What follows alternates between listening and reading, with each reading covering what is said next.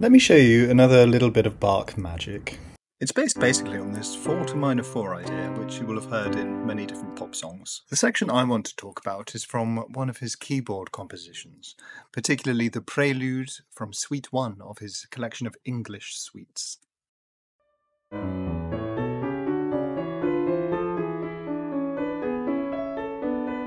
Okay, so here's the analysis. We're in medias res. The first chord is an inverted dominant 7th chord, which walks down and resolves to A. Then we have a 9/8 suspension over A, leading us to D, the 4th chord. And this is where the fun really happens. The D in the bass gives itself a double neighbour tone and then walks up, flattening the 3rd of the chord to get to E.